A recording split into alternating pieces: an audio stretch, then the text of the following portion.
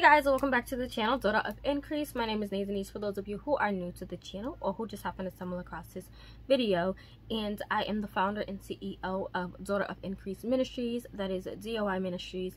And here on this channel, I hope you guys to increase in your faith and relationship with God and Christ through Bible studies, book reviews, discussions, and more. And I do that by posting twice a week, every Wednesday and Saturday, and every other week on Tuesday. And so, as the title says above, this is actually a book tag, and I'm so excited to do this. I am not new to book tags. I did a few here on the channel already, which I probably will remake those. But if you guys don't know, I do have a booktube channel where I talk about all the other books that I read. But I wanted to pretty much incorporate those tags and challenges here on this side of YouTube. And so I'm going to be doing that. And I actually saw the tag from Chrissy's Purple Library. I watched her video specifically, and so I'm using her as a person that I'll be following up on. And so the idea behind the telephone book tag is that basically if someone tags you, or if you watch a video and you want to do the tag, you basically use their last book to be something that you pick for your first book. So you're picking elements off of the book covers to basically move on with the books. And I believe you have to have 10 books total, and so I do have 10 books here. All of these books I have read. Most of these have gotten a 5 stars from me. And so yeah, we're gonna jump right into this video. And so the last book that Chrissy had was this book here. It's called Sandstorm by James Rollins, and as you can see, there is a lot of orange on the cover. I could go with the font style, the font color. I could go with sand, obviously, or storm. But if you guys can see in the sky, there is some lightning going on, and so I'm going to pick lightning out of that book for mine. And my book is actually going to be Ted Dekker's Skin, and as you can see, there is lightning right here in the center and all through the cover. And so yes, Ted Dekker's Skin. And so this is a book I actually enjoyed. However, I have my gripes. Okay, I feel like if they could omit like the last 2 chapters, this book will be a 5 stars. But because the last 2 or 3 chapters, I can't remember how many chapters it was, but the last couple of chapters made this such a bad book for me. Like, oh, I mean, it was like a 4 stars if I'm not mistaken. All my ratings, if I don't say them right, will be on the screen. But it wasn't that great of a rating because of the ending. And the ending of this made me, it just wasn't realistic in a sense at all. It was like a suspension of, you know, belief that needed to happen, and I just wasn't there for it. I wasn't there for it at all. The story itself was amazing, but the ending, just no. And then even on top of that ending, they still had me confused with some things that were still left unsaid. It was like a cliffhanger after a cliffhanger. I didn't understand it. But basically, this is, if you guys don't know, it is sort of a thriller kind of, I would almost say a horror as well, but thriller. Christian, of course, these books are all Christian based, and Ted Dekker wrote this, and it is basically about recovering cult member Wendy Davidson, who is on her way to reconcile with her mother in the town of Somerville when she gets caught in the midst of a terrible storm. 3 freak tornadoes have already hit, but beyond their threat lies an even more ominous danger: a vindictive serial killer known as Red, who has left a trail of victims in his wake. What Wendy doesn't know is that there is an enigma surrounding Red, and that the FBI is closely guarding revealing truths about Somerville. These secrets have the potential to destroy much more than one small community.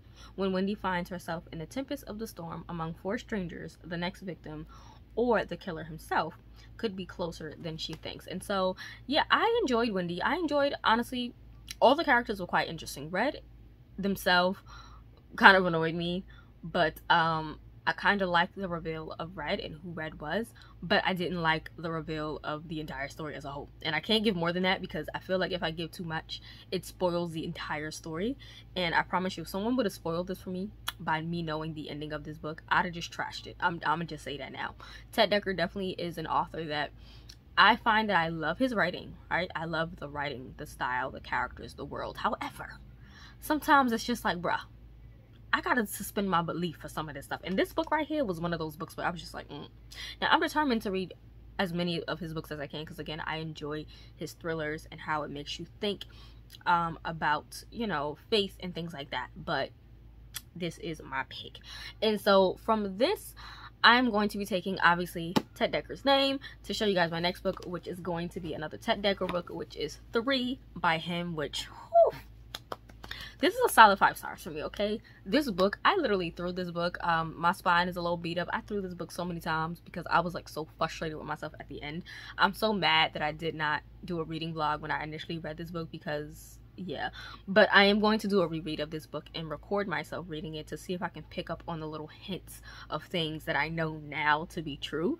But yeah, so 3 is more horror than Skin was, but it's also a thriller, and it's basically about this guy. So here we go. By all accounts, Kevin Parsons is leading a virtuous life, but like all people, Kevin has his secrets and someone wants them revealed. While driving home from graduate school, Kevin receives a call from a deluded stranger who calls himself Slater. Slater demands that Kevin confesses his sin in the next 3 minutes or the car he's driving will be blown to pieces. With the threat, he offers a riddle. What falls but never breaks, what breaks but never falls. Thus starts a harrowing chain of threats with progressively higher stakes. Another riddle, another 3 minutes, confess your sin, Kevin. The problem is Kevin has no idea what's sin, and Slater's cycle won't stop until he's dead. Now only Samantha, the woman he once loved more than life itself, can help him uncover the secrets of a mysterious past. But Samantha may soon be dead as well. And let me just say, this book, hell, I love the book, reading it, but when I got to the reveal, I was like, oh my gosh, the reveal. If you read this book and you know what I'm talking about, the reveal with Slater and Samantha, oh my gosh. Did not expect it, did not see it coming, but it made sense. And so this is like an example of like Ted Dekker's writing when sometimes it's kind of like unbelievable, but it makes sense. Whereas with Skin, it was just like, I can't believe this at all. Like, I didn't know what he was thinking with that book. That book just needed to go. But this one I loved.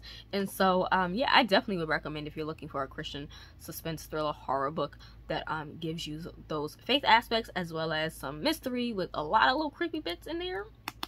Definitely this. Don't read this if you're not into like killers and threat. Just don't. But yeah. And so from this book, I'm going to take these colors here where the like person is, and I'm going to go with Mark of the Raven. As you guys can see, it's kind of the same color. So we're gonna go with Mark of the Raven by Morgan L. Busse, which is absolutely my favorite Christian fantasy right now. I don't think I've found another Christian fantasy to top this right now. Mark of the Raven, the Ravenwood Saga trilogy as a whole is like phenomenal for me. And yeah, so this one follows Lady Selene as she is the heir of the House of Ravenwood, and their family gift is basically dreamwalking. And so dreamwalking was basically used by her family to pretty much manipulate people, to blackmail people, and to kill people. However, Lady Selene learns the truth about her heritage, about the gift that she was given. She learns about the light, I believe is what it's called, the light, and then you have the lady, if I'm not mistaken, which would be like the demonic aspect to it. And I will say I love the magic system in this book so much. The magic system, the world building, the characters, the relationships, the romances. I swoon for the romance from beginning to end. I'm sorry, beginning to end. And if you haven't seen, I did do a reading vlog for this trilogy. I think I probably did books 2 and 3 on camera. I don't remember if I read book 1 or not on camera, but I did do a reading vlog, so I'll leave links either in the cards or down below in the description. But 5 stars all the way through for me. And yeah, this one is really amazing. And I think if you're looking for something that is fantastical, right, its own world that uses the elements but also has a lot of faith talk, this was epic for me. This was epic. And so moving from this, I'm gonna go with How She's Standing, and my next book is gonna be In the Search of a Prince by Miss Toni Shiloh. And just know I have a reading vlog coming for this and the second book, which is To Win a Prince. And so I read this book 5-starred, read it earlier this year when it came out, right in February. This book right here, you guys, I feel like this is what I wish I would have found when it came to reading books as a teenager, as a young girl. Because one is black girl magic all day. Black girl magic. Black girl magic. I love it. The cast, black, okay? The culture, black. I love it, okay? And it's not to, you know, disregard any of the other books I've read. I love those. However, I can relate to this because I'm obviously black. But this right here, Brielle was the girl, okay? Brielle. So let me just tell you what this is about. So this is a contemporary romance, okay? Following how old is she? It doesn't say how old she is, but it follows Brielle, who is basically a fully content teaching in New York City. She's teaching in New York City public schools, I believe it is, yeah. And she normally takes a summer vacation with her mother, but she finds out the truth concerning her father's side of the family. So she finds out that her grandfather is actually the king of this African coast island, and she is pretty much the only heir, so she has to become the queen, obviously. And so she finds this out. She goes there, and like secrets are revealed, truths are shared, feelings are had, and it is just a whirlwind of things, right? And so you're immersed into this lush, beautiful, colorful African culture, which I'm loving to a T, right? And the cast of characters, phenomenal. The way that they were written, so realistic, so relatable. I loved the faith. Brielle was always in prayer mode, like prayer mode nonstop. The girl was praying. She had an issue with her mama, she was praying. She had to decide on what she wanted to do about her grandfather, she was praying. She had to find a prince, obviously, she was praying. And the whole point of this is that her grandfather, something happens to him. I'm not going to spoil it, but it pretty much tells you in like the first chapter or so what happens to her grandfather, and he basically says, okay, you have to be the queen, you have to take over. However, the people on the island, the higher ups, I can't remember what they're called, the council, the royal council, basically tells her that in order for her to take her rightful place as a queen, she has to marry. And so it's In Search of a Prince. And the romance, I swooned. Okay, I swooned. I ate it up.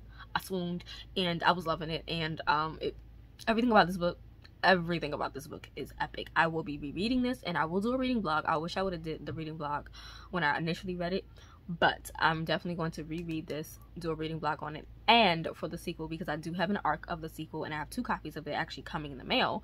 So I'm so excited for that.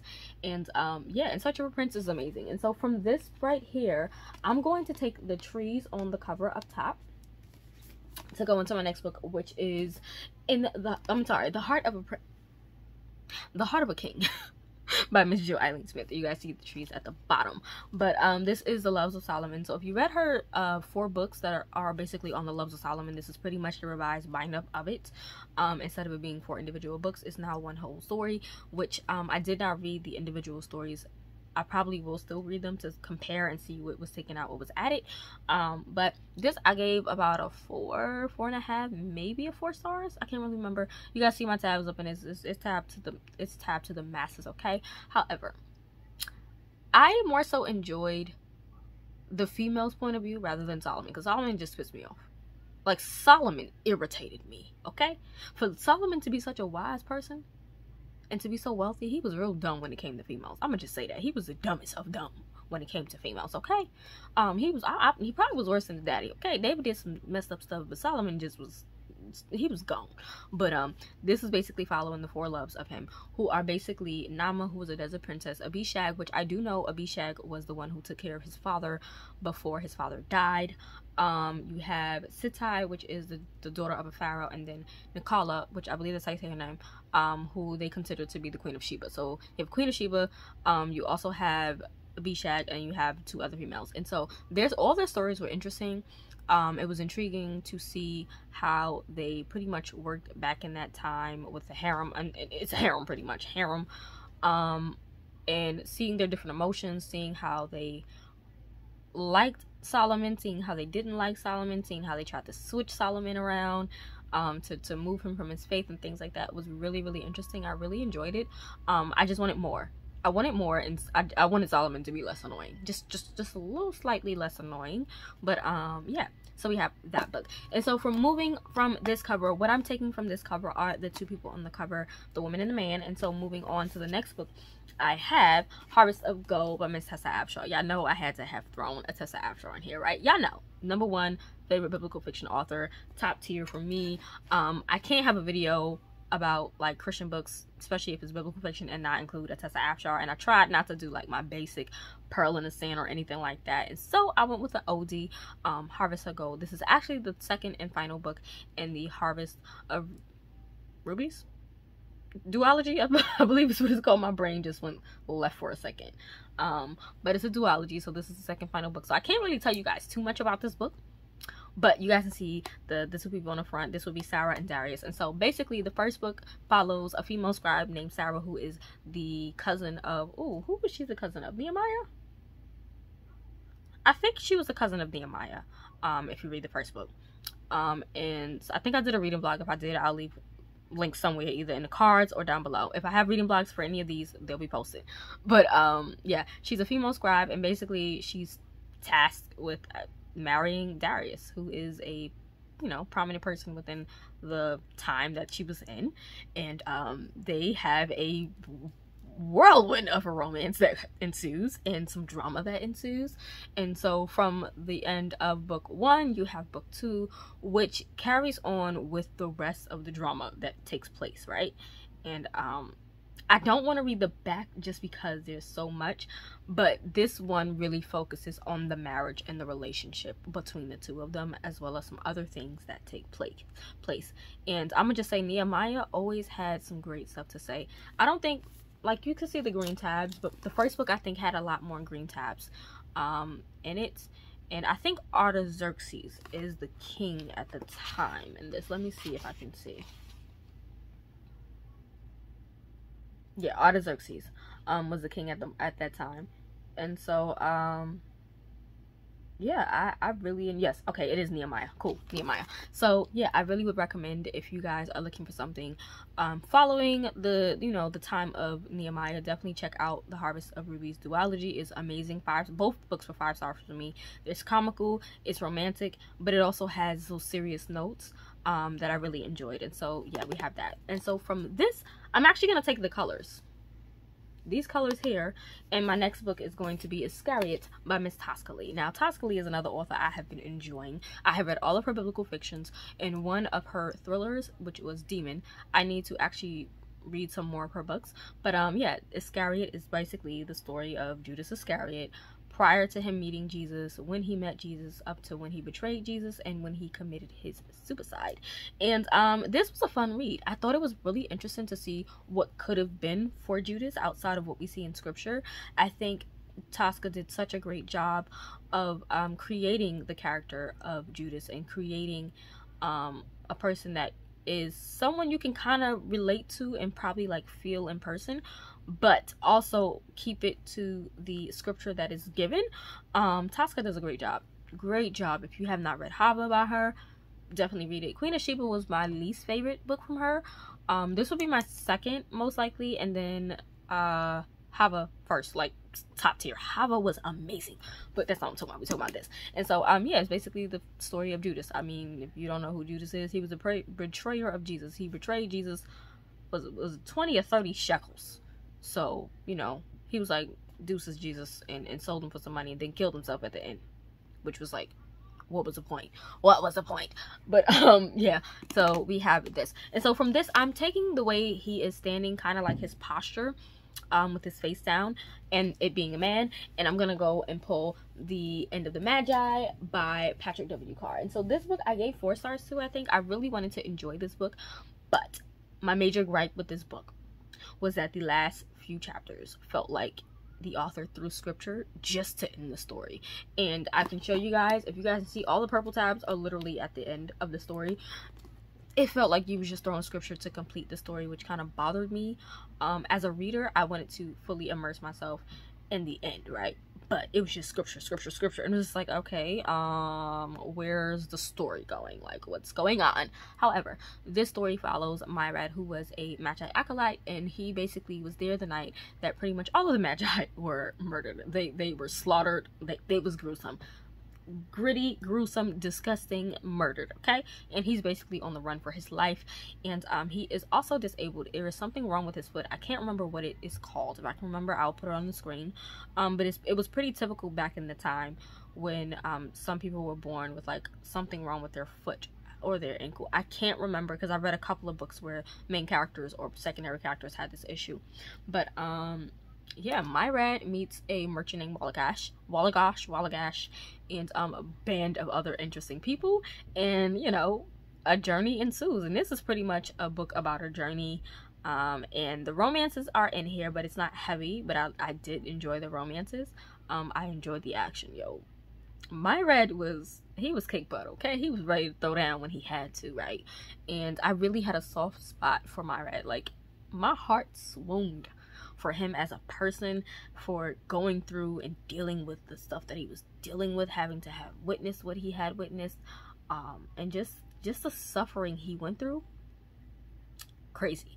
But yeah, so we have this, right, the end of the Magi. And so from this, I'm actually taking this kind of view down here of like this land, the city or whatever. And so for that one, we gonna go with Thrasher's American Omens.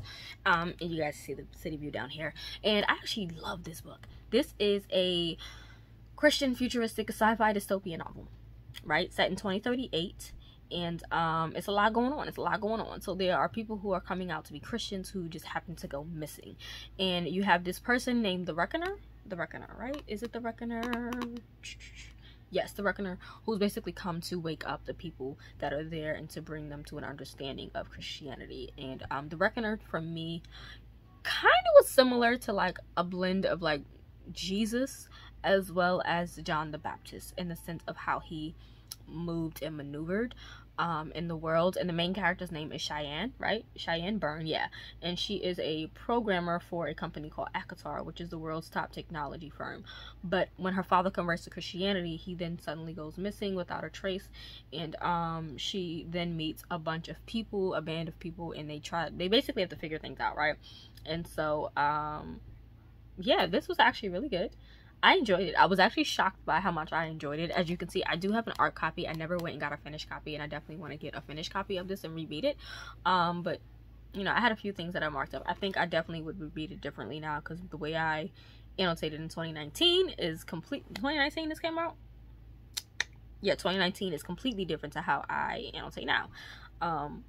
So yeah, I definitely want to find a finished copy, get it, and reread it, because I really enjoy this. And so yeah, and so from this book, the final book, I'm going to pull in that kind of cityscape as well as a red.